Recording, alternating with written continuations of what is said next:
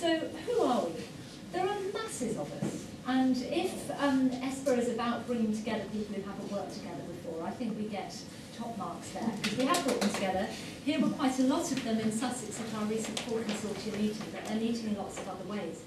Some of the things to emphasise is we've got a huge range of disciplines, from biology and anthropology through to veterinary science and medical science, through to macro modelling, through to environmental science. And we've also, I think quite unusually, got a mixture of university and research organisations and government departments. In fact, as I'll show in a minute, each of our countries has at least two institutions, one which is a research organisation and one which is in the public sector doing policy, which is something we'll come back to when we talk about impact. But anyway, part of our inception phase has been about building relationships within this consortium, and I'll explain shortly how it's organised. But what are we doing and what's our problem and our context? Well, our context and our problematique relates to this observation by one of our consortium partners, Kate Jones, now at UCL, that globally, over the last 2 decades, more than 60% of emerging infectious diseases have been zoonotic. They've come from animals and they've been transmitted into people. Some of these, of course, have resulted in the kind of disease outbreak globally that's hit the headlines, whether it's avian flu or SARS. But others, and those we're particularly concerned about, are more local, and they've been causing huge health and poverty impacts in the African settings that we're interested in. But often in ways that are going underreported and therefore underaddressed, both in scientific and in policy terms. Now, we're seeing at the moment in the policy world, and indeed in the science world, much bigger interest in zoonotic diseases, and indeed what are being called one world, one health approaches and variants of them, which are trying to link up ecosystem health, animal health, and human health, and looking at the interactions. But there's a great deal of talk about this. What there isn't is very much evidence of how these relationships actually work out on the ground, and how one might go about understanding and managing them in ways that might benefit all. So that's what we're all about. So this as a list is what we're trying to aim at with this consortium project over the next few years. Our key aim is a practical one. It's about reducing the risks of disease emergence and their consequences for the poor by trying to manage ecosystems in ways that assist disease regulation without having trade-offs in the other ways that people are using ecosystems. Now, we're doing that largely through cutting-edge new science of a new kind on the relationships between ecosystems, services, and health and poverty. We see zoonotic disease as a really key focus for this, not just because of the poverty implications, but because of the scientific questions that we're able to ask. And yet this both requires and is an opportunity to forward a new kind of scientific approach, which I'll talk about in the rest of the presentation, which is both interdisciplinary and needs, we suggest, to combine a variety of different kinds of modelling. So that's what our excellent science is aiming at. Now, we're focusing in on 4 diseases in 5 countries, hence our large array of partners. And all these diseases do have significant poverty implications and impacts. So, for instance, Lassa fever in Sierra Leone, transmitted by Mastomys rodents. It's a hemorrhagic fever with incredibly high fatality rates, big impacts on poor communities, especially vulnerable and pregnant women. Henipaviruses in Ghana, transmitted from fruit bats, and cause fatal outbreaks in Asia. And our key scientific question is, are spillover events occurring in Africa? Who are they affecting and how? Mosquito-borne Rift Valley fever in Kenya, and trypanosomiasis, sleeping sickness in Zambia and Zimbabwe. Both affect livestock and people, therefore with poverty impacts both directly on human health, but also via the impacts on livestock that people depend on for incomes and livelihoods, with very large, yet often again formerly underestimated impacts on farmers and herders, who are often already poor. But the reasons for these case studies are not just about their poverty implications, It extends also to the ways in which they might provide exemplars of particular kinds of animal-human environment transmission mechanisms, and ways in which, therefore, they might be compared to generate a bigger picture. So all of these diseases are ones that aren't yet transmitting human to human in human populations. They require this continued spillover process from animals to people to sustain infection. Our cases give us a variety of different ecosystem types to explore these relationships between ecosystem services and disease. From Ghana, where we're looking at humid forests, through to forest fringe areas in Sierra Leone, through to wooded savannas in Zambia and Zimbabwe, through to semi-arid areas in Kenya. We've got different spillover and transmission routes at work here, whether from rodents or bats, as it were, directly from wildlife, through to livestock being important as intermediate hosts, to insect vectors in the case of trips and Rift Valley fever, and then some interesting relationships between livestock and wildlife and the way wildlife may be buffering transmission from livestock, particularly in the trips case. And finally, they involve different sets of wider drivers, whether political, economic or social, operating in different cases. And these are all going to provide axes of comparison in them. So we've got an overall hypothesis driving the whole consortium, which we break down for the purposes of our science and case studies into some smaller, as more manageable hypotheses. But it's about the way that ecosystem services act to regulate disease in ways that are dynamic and changing. This is really trying to pin down and provide some new science on this rather nebulous relationship that was highlighted in the Millennium Ecosystem Assessment, that disease regulation is an ecosystem service. But actually, what does that really mean? How does it work? Quite a lot is published on the way biodiversity can operate through a sort of dilution effect, that where you've got more biodiversity, disease gets, as it were, spread amongst different animals, and as you lose biodiversity, it becomes concentrated, increasing the risk of disease.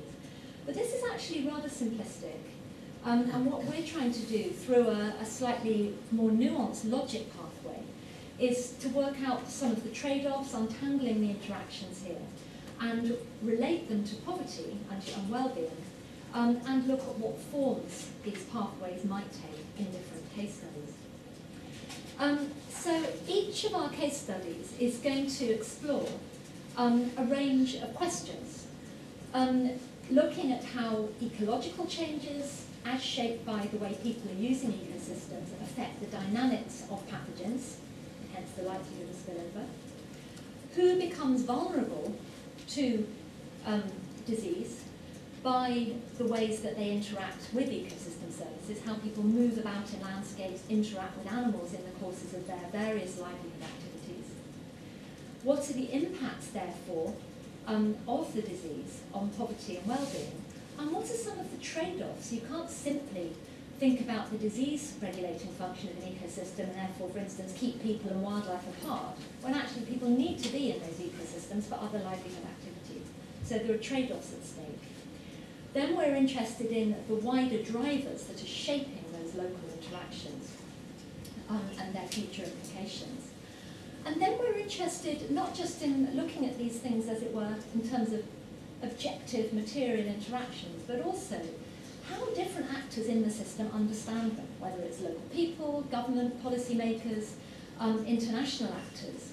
How do they think about these things, and how do their understandings shape the way they act? So this is adding a kind of reflexive dimension, which is a sort of political economy of knowledge, again one of the key ESPER themes. So this is how it all fits together,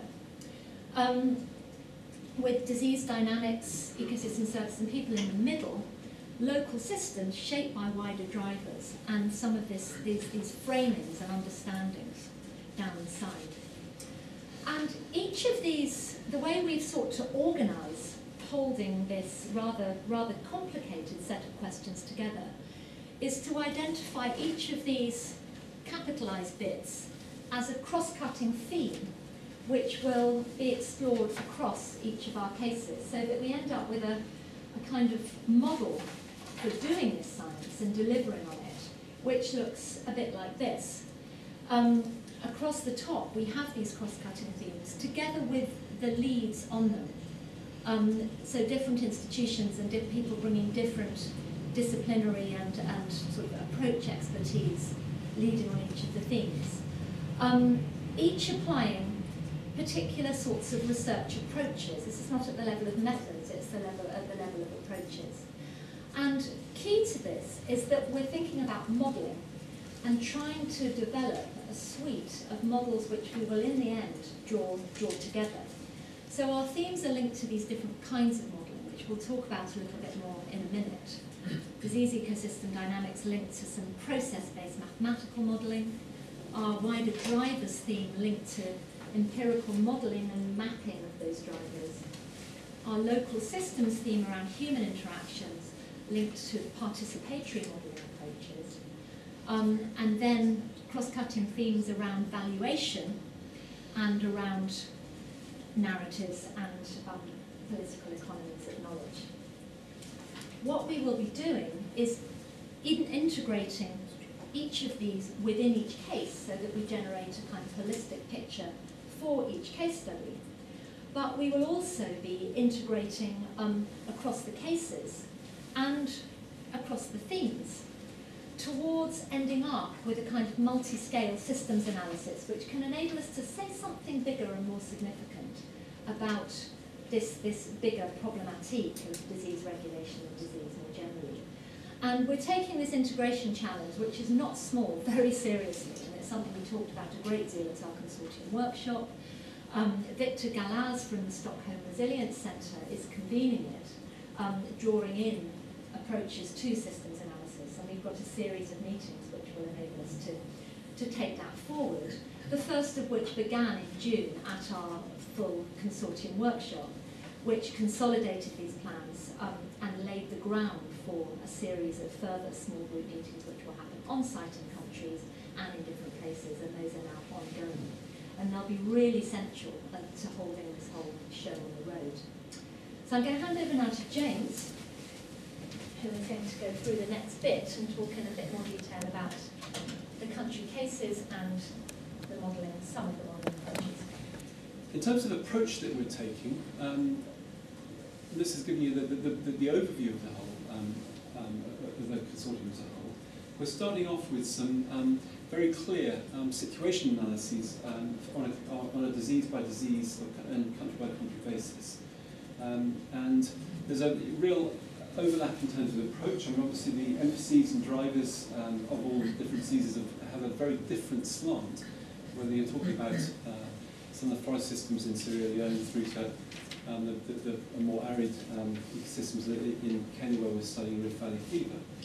But starting off with obviously this focus on relationships between disease and the ecology and poverty. A real review of the existing knowledge that we have in each of the case countries in relation to the drivers and our understanding of disease diagnosis, which are, in many cases, there's a massive underdiagnosis, in fact pretty much all cases, a massive central underdiagnosis of disease, even if there's more local awareness of it. And a key output or outcome from the country studies is working up what our case studies, research and fieldwork plans are going to be, and making sure, very importantly, that these are integrated with the cross-cutting modelling themes, which are going to rely to a massive extent on the data coming from the perhaps more vertically driven country work. And this is challenging, but being surprisingly effective in terms of the way that it's integrating between the country themes and the cross-cutting models. And actually those personal relationships that were started at the consortium kick-off meeting a few months ago were really critical to make that happen. So what are we actually doing or thinking about in each of the different case studies? So Kenya, where there's a focus on Rift Valley fever and thinking up in the more arid northeast or eastern parts of Kenya, the key underexplored area for Rift Valley fever is the impact of irrigation.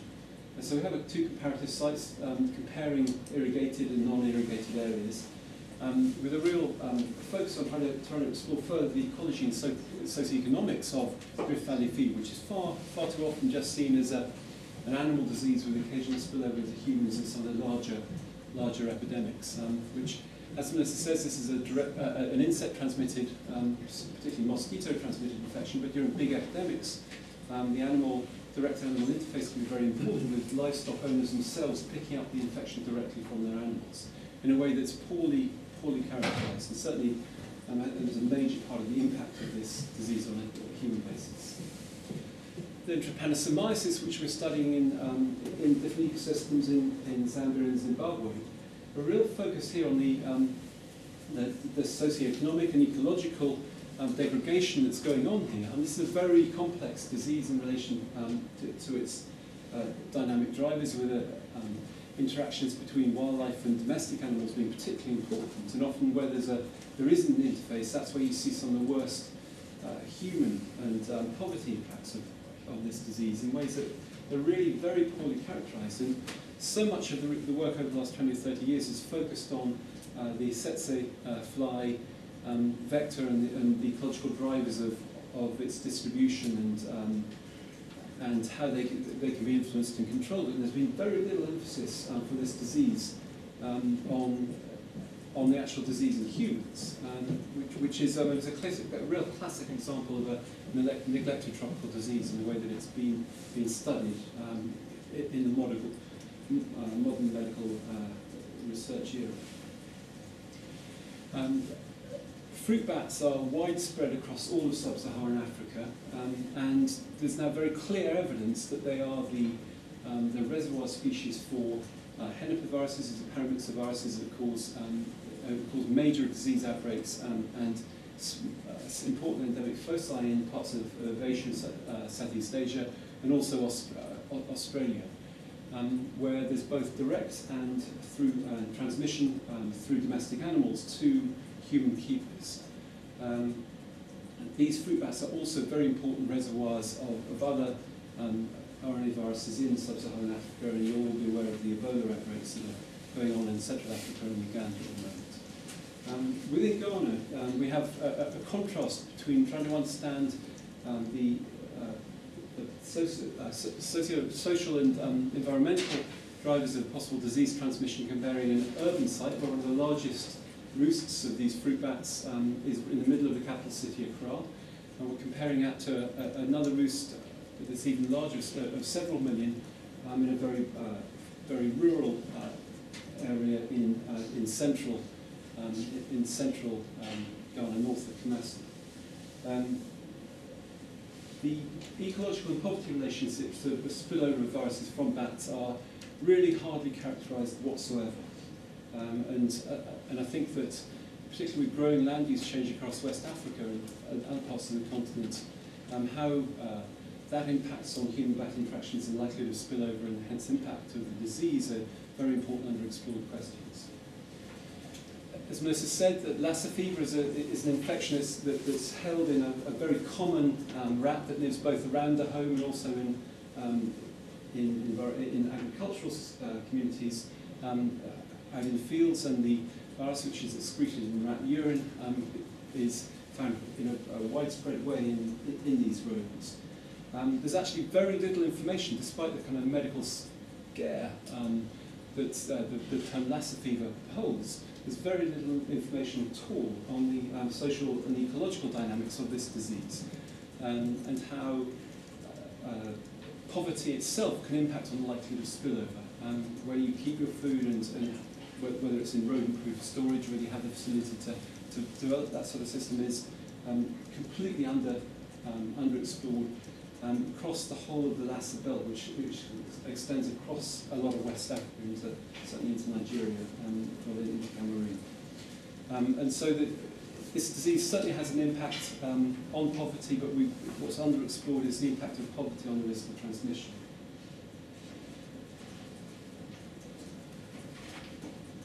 So the approach that we're taking with a lot of the the two first modelling strands is a very clear quantitative approach, looking at infection dynamic models or more associative models, correlative models of the ecological area, and certainly developing ways that these can be closely integrated, and already have a number of studies ongoing integrating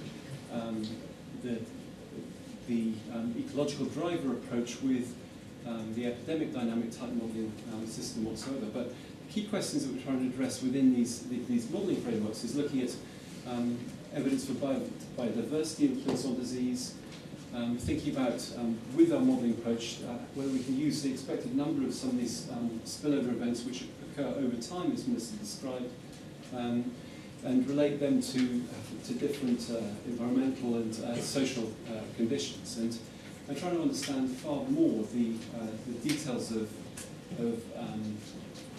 the interactions between humans, wildlife, and their diseases that are infecting. Multi-scale modelling, multi-scale spatial modelling is looking very much at these spatial drivers of disease, which operate at both very wide scales, but also for some of these spillover events at very small scale. This is taking far more of a pattern-based approach, and as I said, it also integrates very clearly with the mathematical modelling approaches that we're going to be taking. And just as an example here, there's a marked variation in the amount of Lassa fever that's observed both in the host, the rat host, but also in terms of spillover into humans. And using data that are already available, we can start trying to map the likelihood of Lassa fever spillover events occurring based on the ecological and clinical data that are already available. And at that stage, I'm going to hand over to Catherine. Okay, so for the participatory modelling, we're going to draw together ethnographic and qualitative social research techniques with a range of participatory appraisal and participatory epidemiological methods. An example of this would be matrix ranking and scoring, which will enable us to collect both qualitative and quantitative data. And we will also look at social differences such as gender and wealth status. These will enable us to understand livelihood systems and practices, as well as people's knowledge and experience of disease and risk, ecosystem change, and the framings of the case study disease in relation to other health challenges. It's 5 minutes. Okay, that's fine. Interacting with these modelling approaches that we've described are two further themes. The first one I'm going to talk about is the socio-economic and environmental values. And this is building a basic conceptual framework that helps to explain the types and values and trade-offs being targeted within the Drivers of Disease programme. This approach that we're using will deepen the economics of ecosystems and biodiversity framework to address the identification and valuation of different ecosystem services and perceptions of these relevant types of changes and perceived benefits and losses associated with this, as well as the winners and losers in local communities. The other theme I'm going to talk about today is the political economy of knowledge and policy. Identification of narratives and national and regional policy actors and other stakeholders concerning disease, environmental and poverty linkages and control, and associated political economic interests. And during this process, we will explore how narratives interact with the policy processes. I'm also going to talk a little bit about the data collection methods that we're going to use. We're using a wide range of methods, some of which are described here. These are not matched by theme or modelling type. The models will draw together data collected from a variety of different approaches. And for us, this will involve careful planning and visits by the multidisciplinary in-country teams, as well as visits by UK-based modellers, and joint interaction in the field among the different groups. Beginning to work this out at the moment. So I'm also going to talk a little bit about when we're doing this work in the field, how we're going to do data storage. And several of our colleagues have been working on a system that the whole project can use that will enable us to get access to the data and to be able to store it in a very manageable way. And they've come up with they've decided that we should use something called EpiCollect, which is a mobile application, and it can collect data including GPS position and photos, and this data can be collected on a project website or on your phone and downloaded and viewed on a mobile phone. This has many advantages for us as a project. It's a free program to use. It can be used as an Android application. It's very very cheap to use and very simple to use as well. And we had a demonstration at our June workshop with all of our partner organisations involved, and it seemed like something that everybody was on board with and felt able to use. I'm just going to give a quick example of how we could use it. So if a sample was collected in the field, it can be linked to background data via a QR code, which is then automatically uploaded to target servers as geolocated data, and then already grouped by predefined factors, so you can kind of see how this would be laid out here. And I'll just end my little bit of the talk before I hand back with the timeline of how the project is going at the moment. So we're currently in the inception phase, and we've recruited the core members of the team, as well as the subcontracting arrangements with partner organisations. We had our first consortium workshop at the Institute of Development Studies in June. The situation analyses are due at the end of this month, and we are in the development of modelling plans with the case study data and collection plans. Then we're moving on to the field research and modelling phase, and with a June workshop at ILRI in Kenya.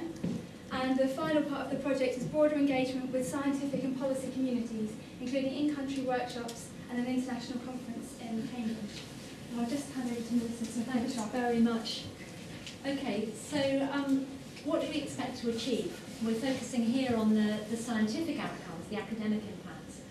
And the first will be actually what we hope will be a new sort of conceptualisation, theory really, about these relationships between ecosystem services, disease regulation and human ecosystems, which I think has become clear, not very well understood. We want to be able to say something quite big and quite new at a theoretical level. We'll also be producing a ton of evidence base, of evidence around these interactions for some of these diseases in key case study settings. We'll be producing a series of models which will emerge in particular articles, particular publications and so on, at different scales, and some outputs which will integrate those models. And drawing some of those together into a broader systems analysis, which should provide a way in to identify trade-offs, the effects of interventions, tipping points perhaps, in where a particular moment of biodiversity loss then triggers an accelerated set of spillages and so on. So this is where the broader integration will lead to scientific outputs. We'll be producing evidence and understanding around drivers, around these broader drivers, how these local ecosystem interactions are shaped by some of these big changes, population change, urbanisation, climate change and so on, which will be, through our integration work, feeding into prognostic kinds of scenarios which could be used in policy making. We'll be looking at generating understanding around policy processes and the roles of different kinds of stakeholder knowledge and narratives in them. And then finally, I don't think should be underestimated. I think a consortium like this inevitably will pioneer new practices around interdisciplinary and research, government, practitioner collaboration and capacity. And we actually started this off as something we're tracking through the consortium. At our June workshop, we started a sort of blog series for participants to reflect as we go through on what they're learning from each other and what some of the not insignificant challenges are, as well as the benefits of the numerous interactions that we're having in workshop settings and very shortly in field settings too. And finally, as we'll be emphasising in our presentation tomorrow, we're not just about academic outputs, we're very much geared towards practical and policy impacts, which will, I think, also shape the kinds of outputs, the kinds of publications, and the kinds of interactions we will be having in country from the very beginning. What we're aiming at is the kinds of evidence, the kinds of understandings which can enable ecosystem services to be managed better in more sustainable ways that reduce disease risks and burdens for the poor. Whether it's through practical techniques like some of these, whether it's through more joined up, integrated ways of thinking about health and environmental policy, whether it's new approaches to surveillance which are about surveying these system interactions, not just disease outcomes, or whether it's about new institutional arrangements to try and think about things in a more holistic way. So will say much more about that in tomorrow's presentation. What was the basis of your selection of the diseases you decided to study? Well, it was a combination of the factors we were talking about, contrasting ecosystem types, contrasting places. A focus on zoonotic diseases which require human-animal interaction to generate human impacts, as it were. And then we wanted an African focus. These are all important diseases in an African context. And then there was a question about partnerships. I think a project of this kind is always driven partly by the interests of those who were coming on board. So we already had some. I mean, our PPD grant was a very useful opportunity to explore institutions and partnerships where there were people who were not just interested in this broader problematique, but were interested in approaching it in this kind of rather novel interdisciplinary way. So, as it were, a willingness to be quite open, to be quite experimental in bringing things together. Just to follow up on the comment about Ruth's comment about partnerships, one of the things which is difficult particularly for the funders, is to understand who's involved in the projects. And you have that slide up which had your list of partners. It would be really useful to have that for all of the projects, and we'll actually come to you later on this year to get that updated, because you know how bad, well not how bad, you know the information which comes in the program documents, it's designed for a specific reason, which is to fund. Okay.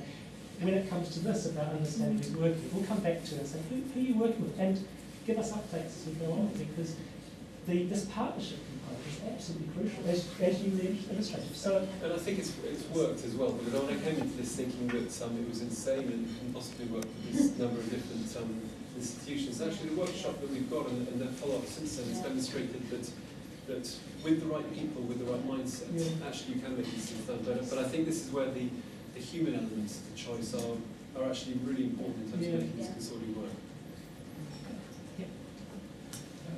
Two questions. Thinking in terms of the sharing expertise, etc. I mean, two things particularly grab me. First is the QR code system. I'd quite like to hear a little bit more about that. And finally, the issue you mentioned at the end in terms of almost a narrative on the experience of doing interdisciplinarity is something obviously that ESPA as a programme could capture in a bigger context. I'd like to know a little bit more. We write blogs, but how you translate that into something a bit more of an exercise. I mean, the EpiCollect system, we're actually really excited about, and I do think this could be a resource potentially of interest to other projects. I mean, this is being led by our UCL partners, by Dave Redding and Kate Jones, who already use this and have offered to, as it were, roll this out and guide its use, set it up and guide its use for the consortium. And I'm no expert on it. I don't think any of us have ever used it directly, but it sounds great and just being very, very flexible. So we are very prepared. It might be something I'll talk to Paul and others about I was going to suggest, how about starting off with a short article in one of the forthcoming newsletters to share with the community? Possibly could, or maybe kind of set up almost a sort of mini project to share it in some way. We could talk about how that works. It can work very well in some formats, but there's more development work. There's more understanding that's needed about the opportunities here. And I think that this is, these broad-ranging things you can make look very nice, and they can work very well, but there is more work needed to really deliver.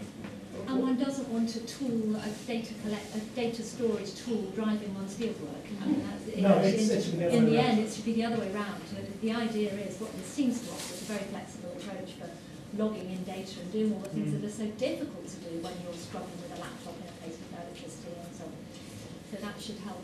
The interdisciplinarity, the kind of reflective diaries, is something we hope will work. I mean, it'll rely on people contributing and being prepared to write some of it down rather than just this becoming the in the Land Rover conversation or the stuff you sort of chat about in private. But we've already got some nice reflections about our initial workshop and our kind of slightly schizophrenic discussions about modelling and so on. And we would like to write about this. Wide range. Wide ranging. But it would be great. I mean, we would like to eventually have this as something that we would produce some joint joint articles about for science, technology, and human values, or social science journals or something. But it's a journey. Yeah. I It's a think journey. it is a Yeah. journey. It's And not we a. don't It's know not where a. it all- It's not an. It's not a clear No. outcome. No. Yes. Well, these are just ideas. I'm not an expert on diseases. So you had a question saying how biodiversity impacts disease. Yeah. So I will also suggest her to think about how the use that you make of biodiversity Yeah. impacts disease. I think that's another way of thinking that question. Impacts disease, yeah, yeah. And absolutely, I mean, that is actually embedded in our second question. Okay. It's really about how different people, different social groups move about in the landscape in the course of making use of all kinds of aspects of biodiversity as services for livelihoods, collecting food and fibre, hunting, medicine, doing farming and so on, and how that brings people into situations where they might be at risk of disease because they're in the places where the animals that are harbouring the pathogens are. It's work. So central and That's critically central. important. That's absolutely at the heart of our local work. Will be untangling those Okay. relationships. Yeah. And then I work, and the team I work with at SIA, we're leading the global program on climate change. So I saw a very interesting thing in terms of the mosquito, the disease transmitted by mosquitoes, and you said you were comparing irrigated versus not irrigated. And I was just thinking about the trade-offs that you can have in the future in Africa when you're thinking about adaptation for communities that are going to be facing droughts, and how certain interventions for agricultural livestock are going to have trade-offs in terms of diseases. So I think that's a very interesting thing to think about. I just wanted to raise that. They're critically important and actually quite well described for some diseases in Africa already. I mean, schistosomiasis is one of the best examples where widespread irrigation has resulted in massive spread of the snail that is the intermediate host for this important human parasite, and resulted in far wider impact of disease than previously was the case. So I mean, that's very well It's an interesting described. trade-off because it's food security and disease and But livelihoods. the poverty relationships aren't for that particular disease, and probably and certainly not for Rift either, are not described. Yeah. So yes, there's more food security, but the people who are at the bottom,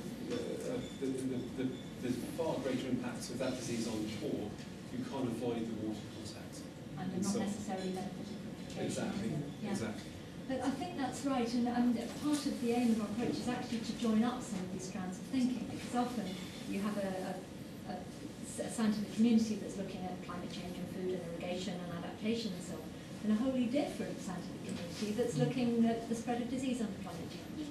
And it's beginning to bring these together as research communities and then as related policy communities that we really hope that we can do. That would be my final question, is you've got your 4 case studies.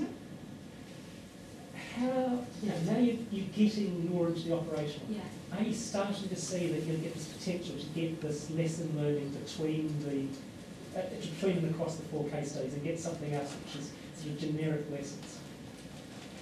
I think that's going to come first from the cross-cutting themes, and I think that the nature of that work is that those themes need to be applied in the different case studies, and I think it's only going to come once we have overlapping with the people that are working across the different case studies, that we're really going to see the added value come through there. But I mean, I'm sure it will come, but quite when and how and what it will be, I think, will be the really interesting thing, because it's unpredictable. But that's exactly what we want for these projects. These projects, we are not expecting every project to give us the expected outcome. I'd be quite happy to get some unexpected outcomes, which are evidence-based, as you pointed out. But I think one of the processes are key in that, and I mean, we've already got ongoing physical meetings in the UK, in the field, and we've been grabbing opportunities around the world for the cross-cutting theme leaders and the modelers to meet with the functional teams. Great. And so there's this ongoing iterative process, and it'll involve field interaction, it'll involve field leaders and modelers visiting different cases. And I think there'll be a lot of serendipity. I think those interactions will generate surprises, and people will say, aha, but in Kenya it's like this, and now here in Sierra Leone it's like this, and I think we'll get all sorts of those things emerging. But as Jane says, it's a bit unpredictable at this